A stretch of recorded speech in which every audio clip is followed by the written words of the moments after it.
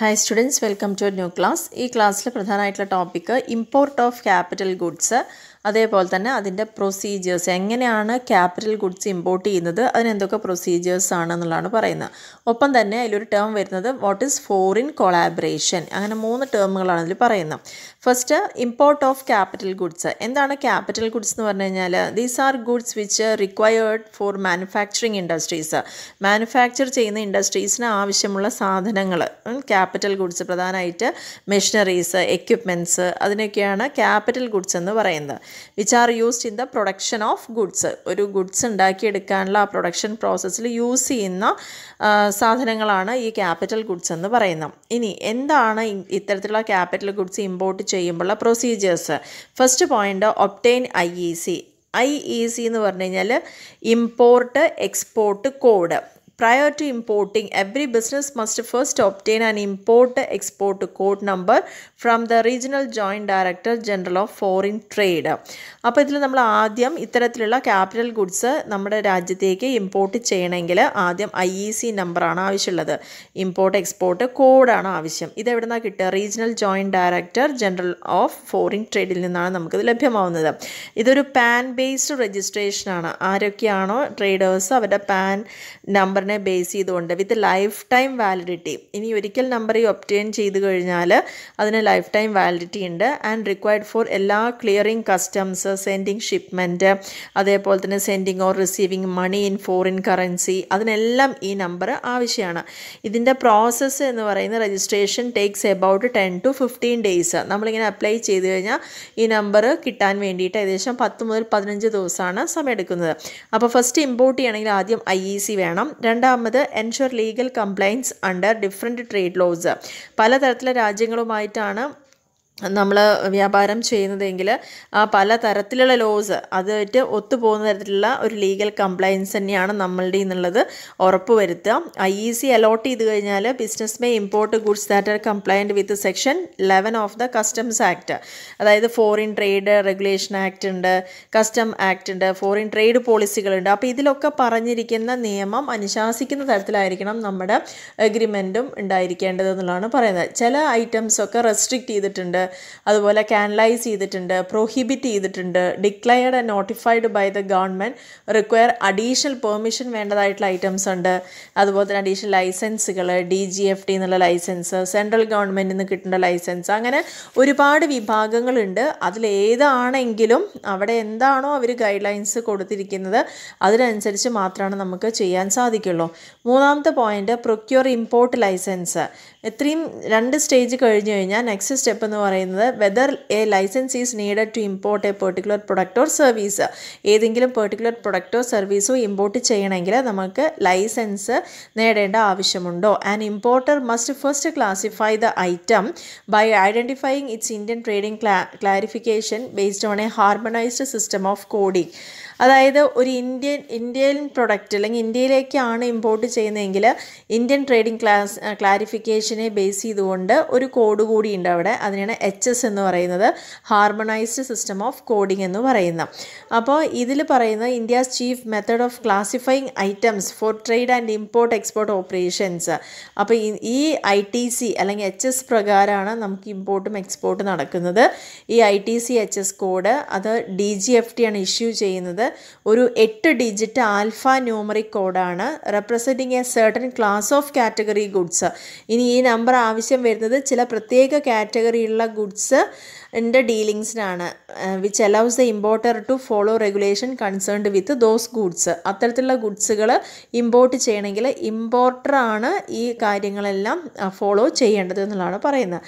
Import licence may either A general licence or specific licence. അപ്പോൾ import licence നമുക്ക് കിട്ടുന്നത് ഒന്നില്ലെങ്കിൽ ജനറൽ ലൈസൻസ് ആവാം, അല്ലെങ്കിൽ സ്പെസിഫിക് ലൈസൻസ് ആയിരിക്കാം. ജനറൽ ലൈസൻസ് ആണെങ്കിൽ goods can be imported from any country. ഏത് രാജ്യത്തും നമുക്ക് ഇമ്പോർട്ട് ചെയ്യാം. പക്ഷേ സ്പെസിഫിക് ആണെങ്കിൽ അല്ലെങ്കിൽ ഇൻഡിവിജ്വൽ ലൈസൻസ് ആണെങ്കിൽ അത് ഓതറൈസ് ചെയ്യുന്ന import only from specific country. അപ്പോൾ ഏതെങ്കിലും ഒരു പ്രത്യേക രാജ്യത്തു നിന്ന് മാത്രമുള്ള ഇറക്കുമതിക്കുള്ള ലൈസൻസ് ആയിരിക്കും അത് കിട്ടുന്നത്. നാലാമത്തെ പോയിന്റിൽ പറയുന്നത് file bill of entry and other documents to complete customs clearing formalities. ഇനി 3 സ്റ്റെപ്പും ക്ലിയർ ചെയ്ത് കഴിഞ്ഞാൽ നമുക്ക് ഇമ്പോർട്ട് ലൈസൻസ് കിട്ടി. Importers are required to furnish important declaration in the prescribed bill of entry along with permanent account number. അതായത് നമ്മൾ നേരത്തെ പറഞ്ഞു അത് തുടങ്ങുന്ന വ്യക്തിയുടെ പാൻ നമ്പർ ബേസ് ചെയ്തുകൊണ്ടാണ് ഈ നമ്പർ വരുന്നത് എന്ന് പറഞ്ഞിട്ടുണ്ടായിരുന്നു, അതായത് IEC നമ്പറൊക്കെ. അപ്പോൾ ബാക്കിയുള്ള കാര്യങ്ങളൊക്കെ ലൈസൻസൊക്കെ ഒബ്റ്റെയിൻ ചെയ്ത് കഴിഞ്ഞാൽ പിന്നെ കുറച്ച് ലീഗൽ ഫോർമാലിറ്റി കൂടിയുണ്ട്. പെർമനൻറ്റ് അക്കൗണ്ട് നമ്പർ, അതായത് പാൻ നമ്പർ ബേസ്ഡ്, അതിനൊപ്പം തന്നെ നമ്മൾ BIN പറഞ്ഞിട്ടുണ്ട്, ബിസിനസ് ഐഡൻറ്റിഫിക്കേഷൻ നമ്പർ. അതെല്ലാം കസ്റ്റംസ് ആക്റ്റിൽ പറയുന്ന പോലെ ഇതെല്ലാം നമ്മൾ എന്ത് ചെയ്യണം, ഈ കാര്യങ്ങളെല്ലാം ആവശ്യമാണ് ഇത് ചെയ്യുന്നതിന് വേണ്ടിയിട്ട്. A bill of entry gives information on the exact nature, precise quantity, value of goods that have landed or entered inwards in the country. നമ്മുടെ രാജ്യത്തേക്ക് വരുന്ന സാധനങ്ങൾ അത് എന്താണോ, എന്ത് ഗുഡ്സ് ആണോ വരുന്നത്, ബിൽ ഓഫ് എൻട്രി എന്ന് പറഞ്ഞാൽ അതിൽ നിന്ന് നമുക്ക് കിട്ടുന്ന ഇൻഫർമേഷൻ, അതിൻ്റെ നേച്ചർ എന്താണ്, അതിൻ്റെ ക്വാണ്ടിറ്റി എത്രയാണ്, അതിൻ്റെ വാല്യൂ എന്താണ് എന്നുള്ള കാര്യങ്ങളൊക്കെ അറിയാൻ പറ്റും. Goods are cleared through electronic data interchange system. അപ്പോൾ ഈ വരുന്ന ഗുഡ്സിൻ്റെ ഡീറ്റെയിൽസ് എല്ലാം EDI വഴി നമുക്ക് ക്ലിയർ ചെയ്ത് കിട്ടിക്കഴിഞ്ഞാൽ no formal bill of entry is filed. അങ്ങനെയാണെങ്കിൽ ബിൽ ഓഫ് എൻട്രി ആവശ്യമില്ല, as it is generated in the computer system. Importer must file A cargo declaration. Importer എന്ത് ചെയ്യണം, ഒരു കാർഗോ ഡിക്ലറേഷൻ ഫയൽ ചെയ്യുക. ആഫ്റ്റർ പ്രിസ്ക്രൈബിങ് പെർട്ടിക്കുലേഴ്സ്, എന്തൊക്കെയാണോ അതിൻ്റെ particulars prescribe ചെയ്തതിന് ശേഷമാണ് ഇമ്പോർട്ടർ കാർഗോ ഫയൽ ചെയ്യേണ്ടത്. Particulars required for processing of the entry four customs clearance. Customs ക്ലിയറൻസിന് വേണ്ടിയിട്ട് വരുന്ന സമയമാകുമ്പോഴേക്കും ഇത്തരത്തിലുള്ള കാര്യങ്ങൾ അവിടെ റെഡിയാക്കിയിട്ടുണ്ടാവണം. ഈ ബിൽ ഓഫ് എൻട്രി എന്ന് പറയുന്നത് വിത്തൗട്ട് യൂസിങ് EDI സിസ്റ്റം, ഇത് EDI സിസ്റ്റം ഉപയോഗിച്ച് ചെയ്യാം, അല്ലാതെ ഉണ്ട്. അങ്ങനെ അല്ലാതെ ആണെങ്കിൽ importer is required to submit supporting documents. കാരണം അതല്ലാതെ EDI സിസ്റ്റം ഇല്ലാതെയാണ് ബിൽ ഓഫ് എൻട്രി എങ്കിൽ അവിടെ സബ്മിറ്റ് ചെയ്യണം ചില ഡോക്യുമെൻറ്റ്സ് കൂടിയിട്ട്. Certificate of origin, certificate of inspection, അതേപോലെ തന്നെ bill of exchange, commercial invoice come packing list among others. ഈ പറയുന്ന ബില്ലുകളെല്ലാം അവിടെ ഹാജരാക്കണം. വൺസ് ദ ഗുഡ്സ് ആർ ഷിപ്പ്ഡ്, ഒരിക്കൽ ഈ ഗുഡ്സ് ഷിപ്പ് ചെയ്ത് കഴിഞ്ഞാൽ customs official examine and assess the information furnished in the bill of entry. അപ്പോൾ ഷിപ്പ് ചെയ്ത് കഴിഞ്ഞ് കഴിഞ്ഞാൽ അവിടുത്തെ കസ്റ്റംസ് ഒഫീഷ്യൽസ് എന്ത് ചെയ്യും, നമ്മൾ തന്ന ഈ ബിൽ ഓഫ് എൻട്രിയിൽ പറഞ്ഞിരിക്കുന്ന കാര്യങ്ങളെല്ലാം ശരിയാണോ, ഇൻഫർമേഷൻ എല്ലാം ശരിയാണോ എന്ന് അസസ് ചെയ്യും. അവർക്ക് കിട്ടിയതും നമ്മൾ കൊടുത്തിരിക്കുന്നതായിട്ട് മാച്ചാണോ നോക്കും. ഇനി എന്തെങ്കിലും ഒരു ഇറെഗുലാരിറ്റീസ് അവർക്ക് തോന്നിക്കഴിഞ്ഞാൽ official issue A pass out order that allows the imported goods to be replaced from the customs. അവർക്ക് എന്തെങ്കിലും ഒരു വ്യത്യാസം അല്ലെങ്കിൽ ഒരു ഡിഫറൻസ് ഫീൽ ചെയ്ത് കഴിഞ്ഞ് കഴിഞ്ഞാൽ അവരെന്ത് ചെയ്യും, അതിനെ അവിടുന്ന് ആ സാധനങ്ങളെ അവർ റീപ്ലേസ് ചെയ്യും എന്നുള്ളതാണ് പറയുന്നത്. പാസ് ഔട്ട് ഓർഡർ എന്നാണ് പറയുന്നത്. ഇനി 5ാമത്തെ പോയിന്റിൽ പറയുന്നത് determine import duty rate for clearance of goods. Goods clear ചെയ്യാൻ വേണ്ടിയിട്ട് ഇമ്പോർട്ട് ഡ്യൂട്ടി ഡിറ്റർമിൻ ചെയ്യാം. India levees basic custom duty on imported goods as specified in the first schedule of the custom tariff act 1975. ഇന്ത്യയിലേക്ക് ഇറക്കുമതി ചെയ്യുന്ന സാധനങ്ങളുടെ tariff അല്ലെങ്കിൽ duty rate ഒക്കെ fix ചെയ്തിരിക്കുന്നത് കസ്റ്റംസ് ടാരിഫ് ആക്ട് 1975 ഇതിൻ്റെ ഫസ്റ്റ് ഷെഡ്യൂളിൽ സ്പെസിഫൈ ചെയ്തിട്ടുണ്ട്. അത് പ്രകാരമാണ് നമ്മൾ ഇത് ലെവി ചെയ്യുന്നത്. Along with good specific duties such as anti dumping duty, safe guard duty, social welfare surcharge, അങ്ങനെയുള്ള കുറച്ച് കാര്യങ്ങളും കൂടി അതിനോടുകൂടി add ചെയ്തിട്ടുണ്ടായിരിക്കും. In addition to these, ഇതിന് പുറമെ government levees and integrated goods and service tax, കൂടാതെ IGST അതായത് integrated goods and service tax അതുണ്ടായിരിക്കും under the new GST system. ഇപ്പോൾ നമുക്ക് GST ഇംപ്ലിമെൻറ്റ് ചെയ്തിട്ട് കുറച്ചായി, അപ്പോൾ അതിൻ്റെ ഭാഗമായിട്ട് IGSTയും കൂടിയിട്ട് പേയ്മെൻറ്റ് ചെയ്യണം.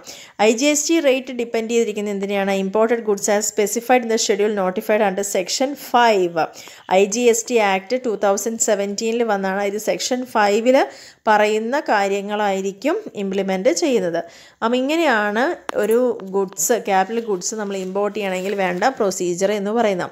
ആദ്യം IEC ഒബ്റ്റെയിൻ ചെയ്യുക, അതിനുശേഷം legal compliance, differential trade loss ഒക്കെ ആയിട്ടുള്ളത് ഏതൊക്കെയാണെല്ലാം കറക്റ്റായിട്ട് ഉറപ്പ് വരുത്തുക, ഇമ്പോർട്ട് ലൈസൻസ് പ്രൊക്യൂർ ചെയ്യുക, അതിനുശേഷം ബിൽ ഓഫ് എൻട്രി മറ്റുള്ള ഡോക്യുമെൻറ്റ്സും അതിൻ്റെ ക്ലിയറിംഗ് ഫോർമാലിറ്റീസ് എല്ലാം ചെയ്യുക, last import duty rate determine ചെയ്യുക. ഇനി നെക്സ്റ്റ് വരുന്ന ടോപ്പിക്കാണ് ഫോറിൻ കൊളാബറേഷൻ. എന്താണ് ഫോറിൻ കൊളാബറേഷൻ എന്ന് പറഞ്ഞു കഴിഞ്ഞാൽ it is an agreement between 2 or more different companies from different countries to carry some types of business operations.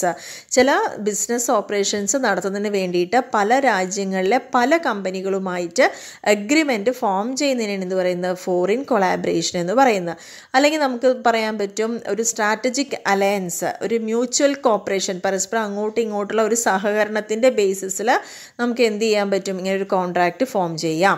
So we can say simply it is N agreement or contract between 2 or more companies from different countries four mutual benefit. അങ്ങോട്ടും ഇങ്ങോട്ടും ഒരു benefit കിട്ടുന്നതിന് വേണ്ടിയിട്ട് പല രാജ്യങ്ങളിലെ പല കമ്പനികളുമായിട്ട് agreement form ചെയ്യുന്നതിനെയാണ് എന്ത് പറയുന്നത് ഫോറിൻ കൊളാബറേഷൻ എന്ന് പറയുന്നത്.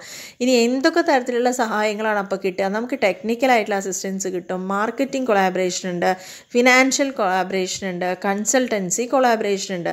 അപ്പോൾ ഈ പറഞ്ഞിരിക്കുന്ന 4 കാര്യങ്ങളാണ് പ്രധാനമായിട്ട് technical, marketing, financial and consultancy ഒരു ഫോറിൻ കമ്പനിയായിട്ട് നമ്മൾ കൊളാബറേറ്റ് ചെയ്യുമ്പോൾ കിട്ടുന്ന സേവനങ്ങളാണ്. അപ്പോൾ ഇങ്ങനെ ഒരു ഫോറിൻ കൊളാബറേഷൻ ചെയ്യുന്നതിന് മുന്നേ നമുക്കൊരു അപ്രൂവൽ ആവശ്യമുണ്ട്. നമ്മൾ ഏത് രാജ്യക്കാരാണോ ആ ഡൊമസ്റ്റിക് കൺട്രിയുടെ ഗവൺമെൻറ്റിൻ്റെ കയ്യിൽ നിന്ന് ഒരു അപ്രൂവൽ നമുക്ക് കിട്ടാനുണ്ട്. During A process of seeking permission. അപ്പോൾ ഈ ഒരു പെർമിഷൻ സീക്ക് ചെയ്യുന്ന സമയത്ത് തന്നെ collaborating entities prepare A preliminary agreement. അപ്പോൾ നമുക്കിങ്ങനെ ഒരു പെർമിഷൻ വേണമെങ്കിൽ ആദ്യം തന്നെ ഏതൊക്കെ രാജ്യങ്ങളുമായിട്ടാണോ നമുക്ക് കരാറിൽ ഏർപ്പെടാൻ നമ്മൾ വിചാരിക്കുന്നത് അപ്പോൾ അവരുമായിട്ടൊരു പ്രിലിമിനറി അഗ്രിമെൻറ്റ് ഉണ്ടായിരിക്കണം. അതിനുശേഷം ഗവൺമെൻറ്റ്സ് പെർമിഷൻ സീക്ക് ചെയ്യാം. Resident and non resident entities and preliminary agreement. അപ്പോൾ നമ്മളിപ്പം ഇന്ത്യക്കാരാവുമ്പോൾ നമ്മൾ അമേരിക്കയായിട്ട് അല്ലെങ്കിൽ ബ്രിട്ടനായിട്ടൊക്കെ ഒരു കരാർ ഒപ്പിടുമ്പം 2 പേരും ആ preliminary അഗ്രിമെൻറ്റിൽ sign ചെയ്തിട്ടുണ്ടായിരിക്കണം. And executed to form A foreign collaboration. ഇനി ഇങ്ങനൊരു ഫോറിൻ കൊളാബറേഷൻ എസ്റ്റാബ്ലിഷ് ചെയ്ത് കഴിഞ്ഞാൽ resident and non resident entity start business. അതിനുശേഷം ഈ 2 രാജ്യങ്ങൾക്കും എന്ത് ചെയ്യാൻ പറ്റും, അവരുടെ ബിസിനസ് സ്റ്റാർട്ട് ചെയ്യാൻ പറ്റും. Collaborating entities share there profits according to the profit sharing ratio. ഇനി ഈ 2 രാജ്യങ്ങൾക്കും ബെനിഫിറ്റ് ഉണ്ടാവാൻ വേണ്ടിയിട്ടാണ് ചെയ്യുന്നത്. അപ്പോൾ അവർക്ക് ഇനി ഇതിൽ നിന്ന് എന്തെങ്കിലും നേട്ടങ്ങൾ ഉണ്ടാവുകയാണെങ്കിൽ ഓൾറെഡി അഗ്രിമെൻറ്റിൽ അവർ മെൻഷൻ ചെയ്തിട്ടുണ്ടായിരിക്കും എത്ര പെർസെൻറ്റേജ് ആയിരിക്കും നമുക്ക് കിട്ടുന്നത് അല്ലെങ്കിൽ അവർ കൊണ്ടുപോകുന്നത് എന്നുള്ളത്. അപ്പോൾ ആ കോൺട്രാക്റ്റിൽ പറയുന്ന പ്രകാരം പ്രോഫിറ്റ് ഷെയർ ചെയ്യുക. കാലയളവും എത്ര കാലത്തേക്കാണ് ഇങ്ങനെ ഒരു കോൺട്രാക്റ്റ് വേണ്ടത് എന്നുള്ളത് അതിലും റിട്ടേൺ ആയിട്ട് കൊടുത്തിട്ടുണ്ടായിരിക്കും. അതിൻ്റെ സ്പെസിഫൈഡ് ടൈം പീരീഡോടെ പറഞ്ഞിട്ടുണ്ടായിരിക്കും. അപ്പോൾ ഇതിനെയാണ് എന്ത് പറയുന്നത് ഫോറിൻ കൊളാബറേഷൻ എന്ന് പറയുന്നത്. ഒരു വിദേശ രാജ്യമല്ല, ഒന്നിലധികം വിദേശ രാജ്യങ്ങളിലെ വിവിധ കമ്പനികളുമായിട്ട് ചില മ്യൂച്വൽ ബെനിഫിറ്റിന് വേണ്ടിയിട്ട് നമ്മൾ ഫോം ചെയ്യുന്ന അഗ്രിമെൻറ്റിനെയാണ് ഫോറിൻ കൊളാബറേഷൻ എന്ന് പറയുന്നത്. 4 തരത്തിൽ നമുക്ക് കൊളാബറേറ്റ് ചെയ്യാം: technical, marketing, financial and consultancy.